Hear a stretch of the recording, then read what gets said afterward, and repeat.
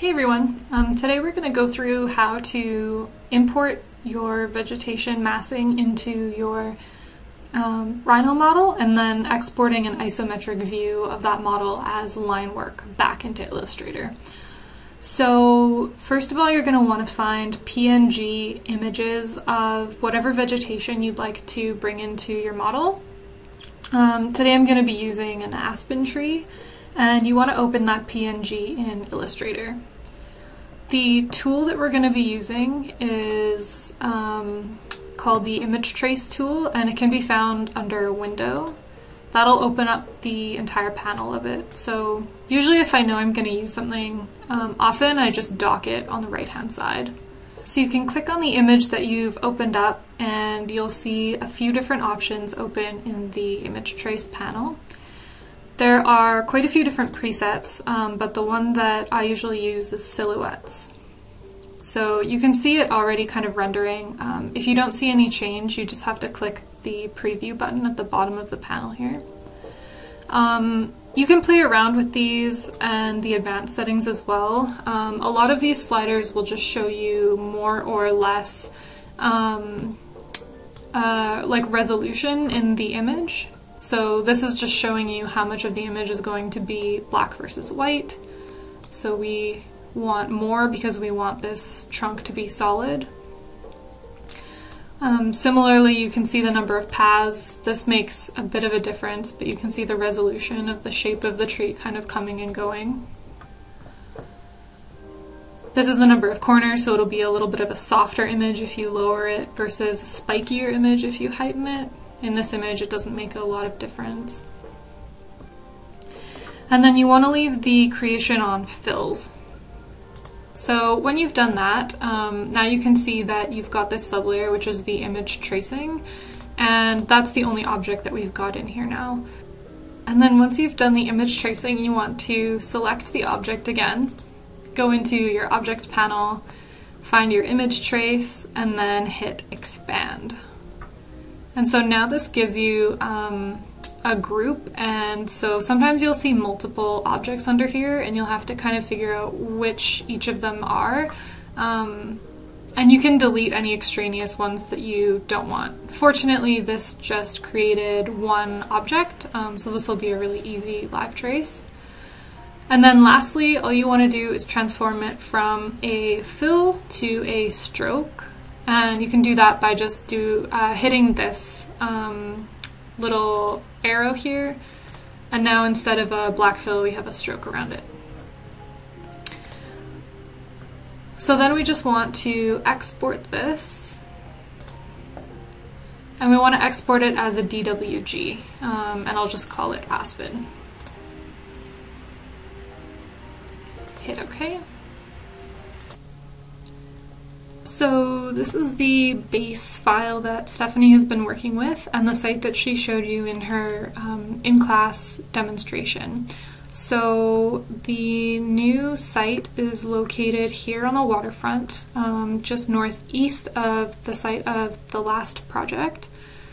And I've already done the work of tracing one of these landscapes that she had shown, which is this kind of toxic sludge spill. So I've just used some line work to trace that, and then I trimmed out the rest of the file as well, so I'm just working in this kind of smaller base. I have the section line coming through it, and then I did keep the line of the water's edge.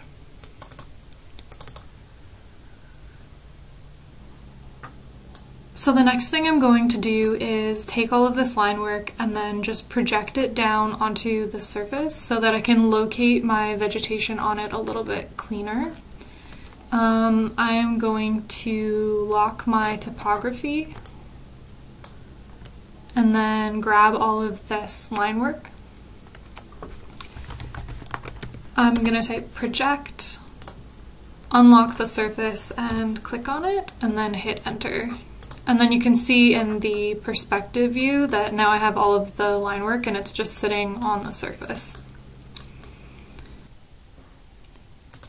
So now we're going to import the tree DWG that we created in Illustrator.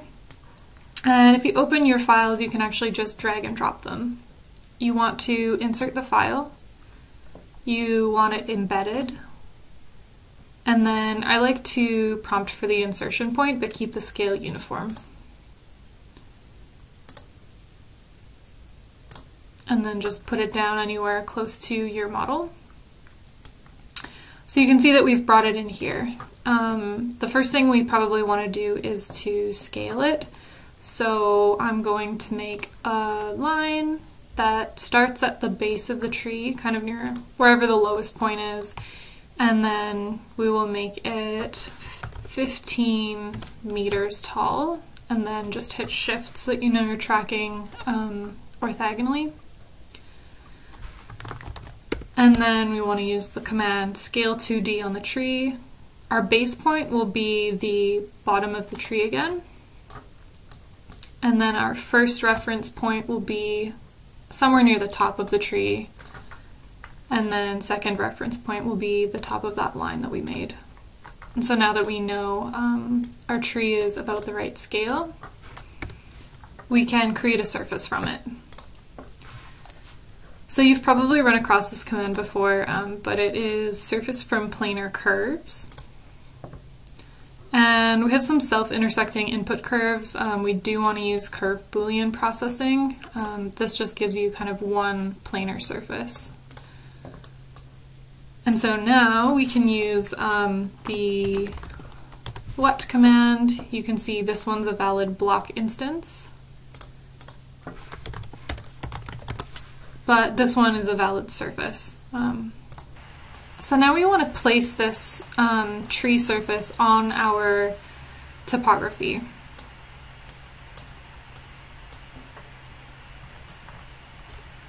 So we need to rotate it so that it's standing upright. And then because we're going to be making some isometric views, we do want to rotate it so that it is facing the viewer.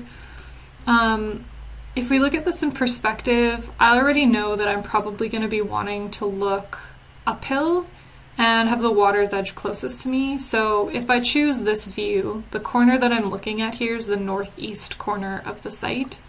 And so we're going to want to just rotate this tree 45 degrees so that it's facing me kind of in this view. And we can use the gumball and we want to rotate it 135 degrees. So you want to then copy them from the base point of the tree, and then you can actually just snap it to any of your lines, or if you want to snap it to the surface, there is a way to do that as well. If you go into your standard panel, which should be docked up here, there's this whole panel for object snaps, and if you want to, you can grab it and dock it on the side here. And the one that you are going to want to use is the surface snap.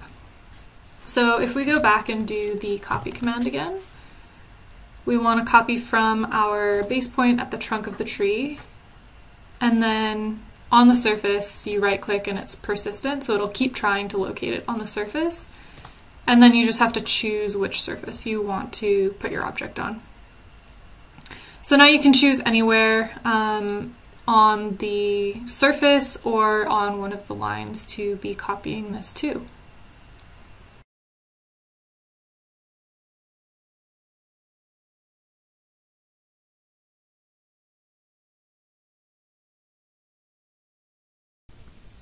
Okay, so I've only copied these trees as far as the water's edge because I'm not going to be building into the water.